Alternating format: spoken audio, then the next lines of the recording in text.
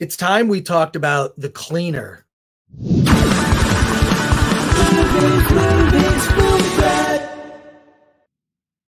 Welcome to the Film Trap Podcast. I am Chris Gore. I am happy to talk to you today, especially every day where I get to talk about independent films worth checking out. I have the director of The Cleaner with me today. Erin Elders is here to talk about the film. And as we were just discussing, I don't know anything about the behind the scenes of this movie.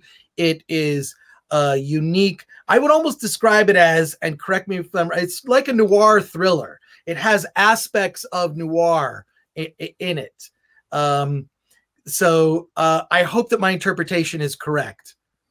Yeah, for sure, for sure. I mean, I think the film is kind of like half kind of crime noir.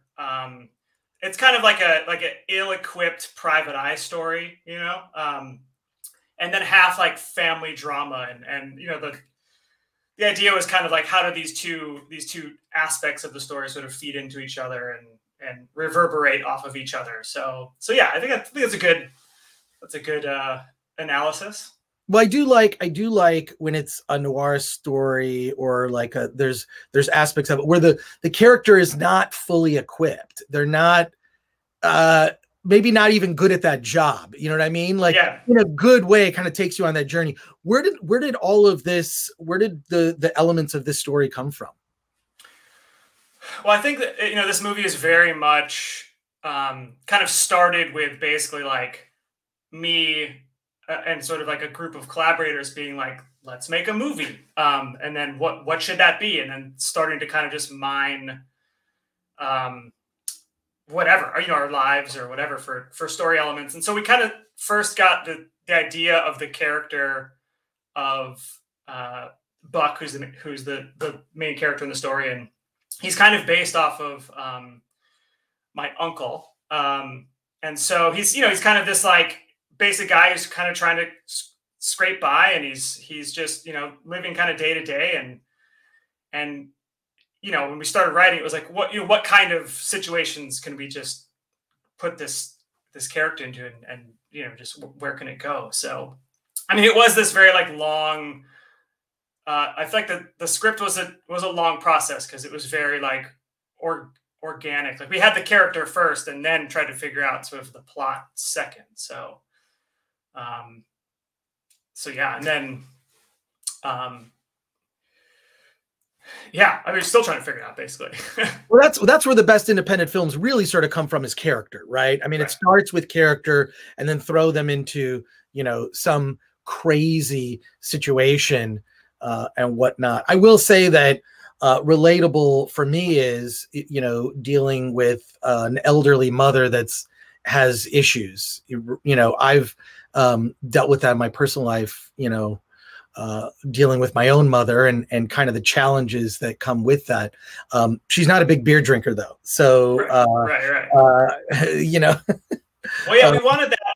I think that there's something really interesting about, like, you know, when someone kind of takes on a sort of like caregiver role in life, it's like, there's a sort of like there's a symbiosis there, right? Like, and that was kind of one of the things that we wanted to explore, was like, you know, this character, he's on the day-to-day, he's like having to take care of his mother, and like how that kind of shapes their relationship and the sort of the nuances of that, right? Like I feel like they have this very like, the dynamics of their relationship was something that was very important to the film, I think.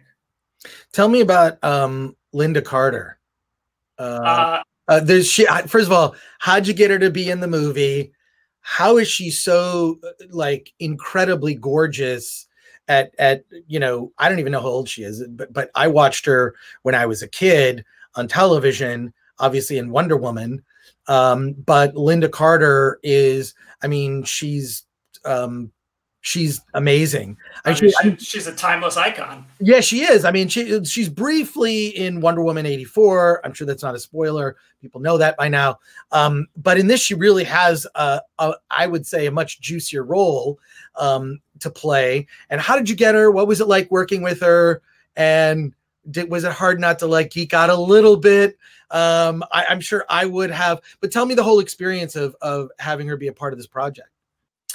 Yeah, for sure. I mean, I don't know. You know, a lot of putting this movie together was kind of half our team kind of reaching out to people that we had, you know, collaborated with before, and then half kind of very much like the traditional process of having a casting person kind of help out. I don't know how. I can't remember how we actually got the script to Lynda. But actually, that role originally was supposed to. We talked to Dana Delaney about it, and she ended up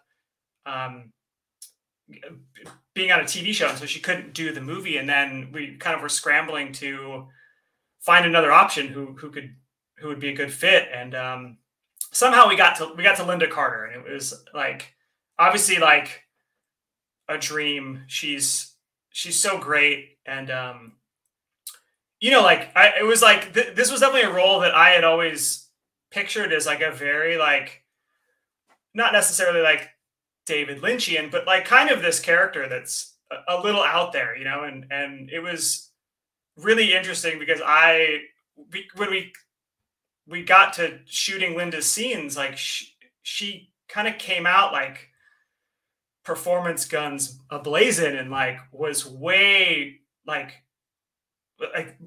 just like her performance was so interesting. I was kind of beside myself on set and was like, this is like just really like exploring stuff within the scenes. Like each beat was like really this kind of fascinating moment. And she like was really kind of playing with like the timing. And it was just like so interesting. I was kind of taken aback when we were shooting. I was like, I don't know what is this? I don't know what this is. And then I remember looking over to Jeff Tomcho, my DP, and he was like, this is brilliant.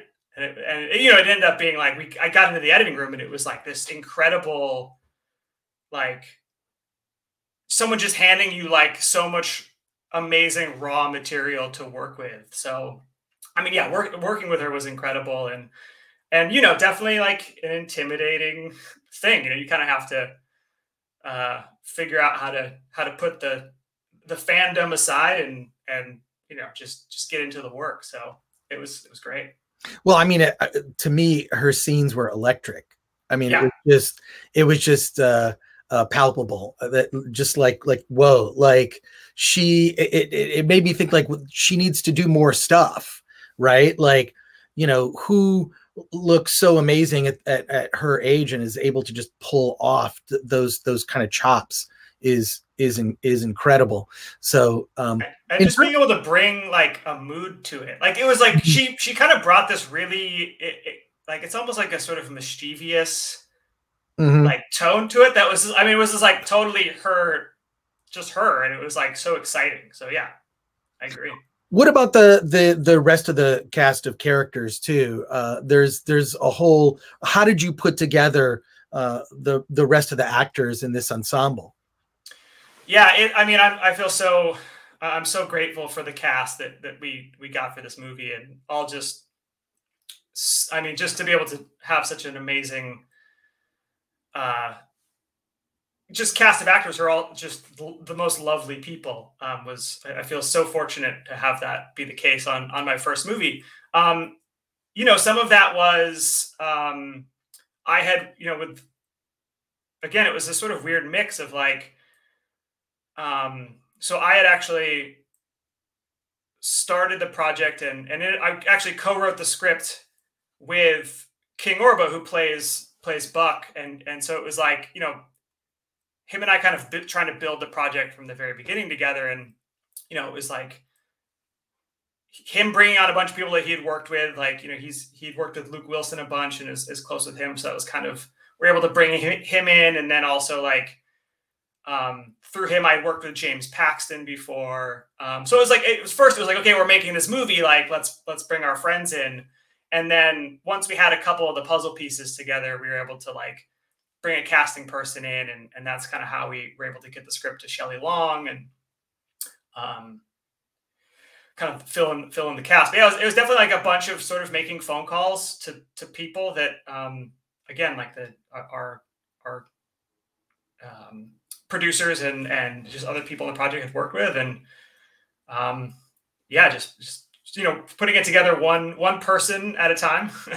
So, well, it's interesting. I think a lot of indie filmmakers think that, you know, actors at that caliber are not within reach, and I would say they are if you ask, right? Like yeah, the worst that can happen is a no, right? That is the absolute worst that can happen. So go for it. I really feel, you know, when I see some beginning indie filmmakers work and I'm like, you know, this story's there, whatever, but you could have gotten some more experienced SAG actors. It's not, you know, I mean, it's fortunate, first of all, if you just know them personally, right? Like that helps. right. So like you've got to do that. You've got to do that outreach and, you know, strive to kind of get those people in the right places. What were some of the other challenges that you faced in getting this film made?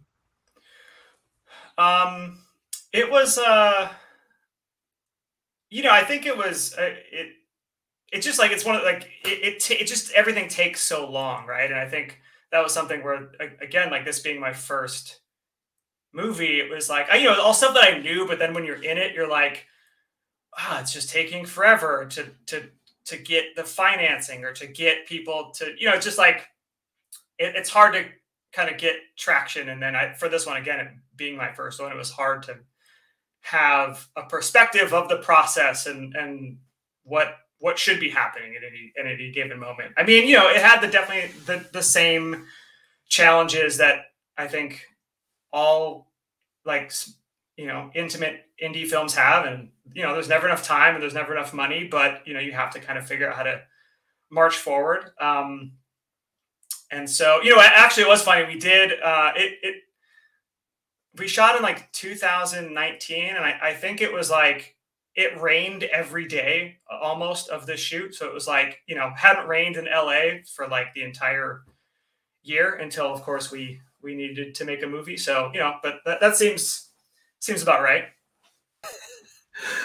Yeah, it's Yeah. those kind of things that you can't, you know, you can't really plan for, I guess. But what was like, if you could go back, like knowing like the process takes so long, and that's the other thing I would point out to filmmakers, like however long you think it's going to take, double or triple that, because that's the reality.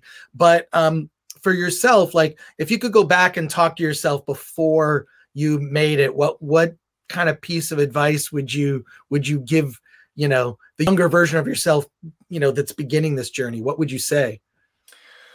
I mean, I think everything that I wish I could kind of fix is all script, you know. I mean, they do. It's like I don't know. It's that thing where I'm always like, you know, you kind of hear these like very, you know, I think a lot of people have the same thing. It's like they wish they would have spent more time on the script, and they wish they would have fixed all of the issues in the story. But you think that you're the exception, right? So, and not that we didn't. I mean, we definitely like going into it. We felt we had written the best script that we could, and felt good about it. And but it's just like looking back now, it's like, I wish, you know, had I known what I know now, I would have done this differently, like in the story or whatever. But yeah, so I mean, I think it's just, yeah, it's like understanding that it's going to take time, and you're going to be living with the project for like, I mean, we started writing this in 2015, so you're going to live with it a long time. So like, you know, be okay with like spending as much time as you need to on the script, I think. Well, you're within the, I went to the Sundance Producers Conference. I was fortunate enough to go one year, and they were saying that like from concept to release is usually 7 years on average. That's average. Yeah. Right? I mean, that makes sense. Yeah. So you're in that range. There you are. Yeah. I mean, I remember like being in like, you know, back in the film school days, like reading some story about how like Weekend at Bernie's took like 10 years or something. And I remember at the time being like, what were they doing? That seems so crazy. And then it's like, you know, then you actually make a movie and you're like, oh, no, totally surprised it didn't take longer. So yeah. Now you know. Where yeah. can people find out about The Cleaner, and how can they see it? So it's out October 12th digitally, wherever, you know, I think all of the for rent and whatever on Amazon and all that stuff. But yeah, I think you can follow the project on, I mean, it's on, I think almost all social media platforms, at least Twitter, Instagram, and Facebook. All the Cleaner Movie is our handle. Cool. Erin Elders, thanks for talking to us on the Film Threat Podcast. I really appreciate it. Thank you so much, Chris.